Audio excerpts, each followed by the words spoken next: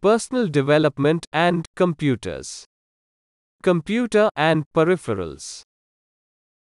Computer. The computer is a group of pieces of hardware put together to get a job done faster. It includes a central processing unit CPU, its brain, a viewing screen called monitor, a keyboard for typing, and a mouse for making it easy to select, move, etc. The computer CPU is a rectangular box that sits on desk, called a desktop case, or under the desk. The CPU is an electronic machine. Peripherals. They are any electronic objects that can be hooked up, put or connected to the computer. These cameras objects include pen drive, CD drive, speakers, microphones, printers, scanners, digital cameras, etc.